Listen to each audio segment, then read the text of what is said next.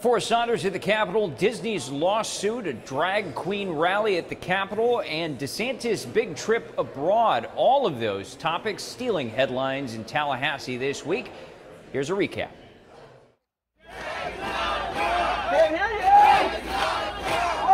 In boots and heels, drag is not a crime! More than 100 drag queens and allies marched to the Capitol Tuesday, protesting bills banning gender dysphoria treatments for minors, limiting government bathrooms to biological sex, and threatening fines or jail time for those allowing kids to watch, quote, adult live performances. Somebody!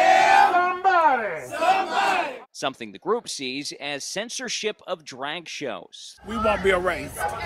We understand that the laws have been passed, but we're going to let them know that we're not going to take it laying down. Rep. Randy Fine, shepherding two of the bills, says the goal is to protect kids. I got news for you. We're just getting started. A day earlier, he also subpoenaed two state health groups who back, quote, gender-affirming care, seeking data on why. No one should have a problem with that. If they do, it's probably because they know we're not going to like what we find. And while lawmakers worked, the governor made headlines overseas during a trade mission to Japan, South Korea, and Israel, where he defended the Jewish nation and repeatedly dismissed questions on whether he was running for president. And if there's any announcements, those will come at the appropriate time. Meanwhile,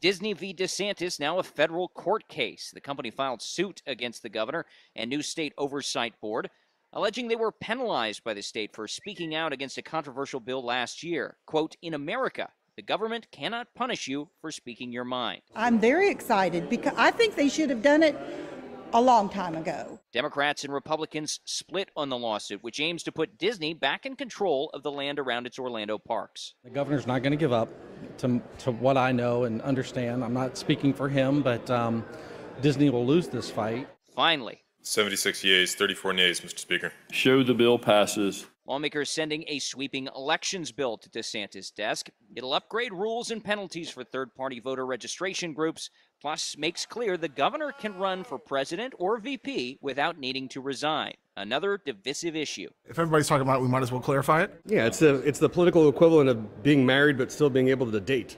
DeSantis, as you might expect, will likely sign, making that bill law in the coming days. And there are still plenty of things that need final passage. We're talking about the immigration as well as higher ed reform bills. They still need to get through the chamber behind me, as well as the potentially $115 billion or more state budget. All of that expected to happen in session's final week. That's the latest out here at the Capitol. I'm Forrest Saunders reporting.